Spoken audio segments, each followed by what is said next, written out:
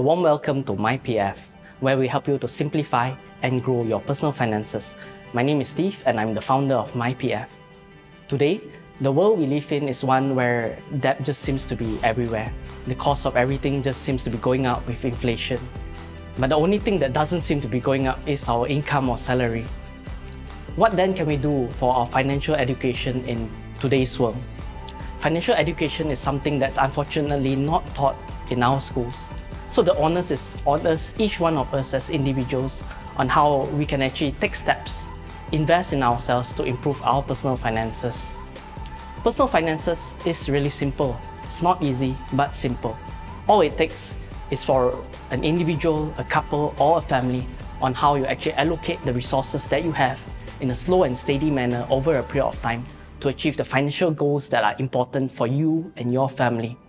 And the true worth of having personal finances planning in your life is not so much on the monetary value at the end of the day, but what is the value that you get from it? What does it bring for you, your loved ones, and those that you care about? Or as Warren Buffett puts it, someone is sitting in the shade today because he planted a tree a long time ago. What is a personal finances review? A personal finances review is a dynamic and interactive process that involves 5 key stages that are regularly reviewed. Firstly is the assessment. In this stage is basically on the information gathering of the key information on your financials. Secondly is the goal setting, which is the discussion and setting goals to achieve your financial goals. It involves everything on saving, investing, and everything right up to retiring well. Thirdly is the plan creation. This is where we craft a personalized plan that meets your goals in your timeline and how you're going to achieve it. Fourthly, it comes to execution. As always with anything, it requires taking action, and this needs to be done in a timely manner to execute the plans and goals towards achieving your objectives. Lastly is the monitoring and reassessment. This is something which is done regularly every 6 months, where we basically look at where you're doing, are you achieving your goals, and make adjustments as necessary. A personal finances review consists of 7 different modules. Firstly is your balance sheet, which looks at your assets, your liabilities, and the changes in your financial position over time. Secondly is your cash flow statement, which looks at your income stream, your expenses, your financial ratios.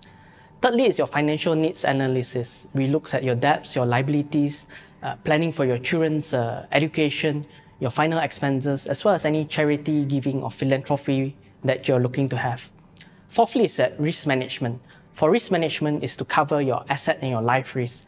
Basically, you want to ensure that your risk protection needs are met. You're not overpaying, you're not underpaying or undercovered, and just make sure that it's just nice for your needs.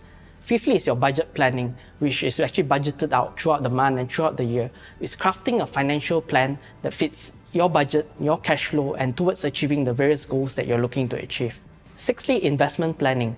Investment planning is the planning and monitoring of your investment activities and assets over a period of time. It involves diversification, it involves knowing what sort of returns are you expecting and are your investments performing up to expectations. Lastly is on retirement planning. Retirement planning is towards ensuring that you retire comfortably, meeting all you and your family's needs. This is done by knowing what is your retirement goal that you need to achieve. How much will you have from your EPF and need savings? How much will you need to save and invest to build up your investment retirement fund?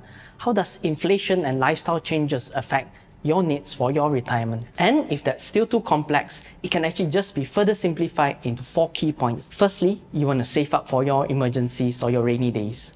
Secondly, you want to increase your income. Thirdly, you want to reduce your expenses. And lastly, you want to save the difference. Thank you for being with MyPF, and we look forward to seeing you in our next video.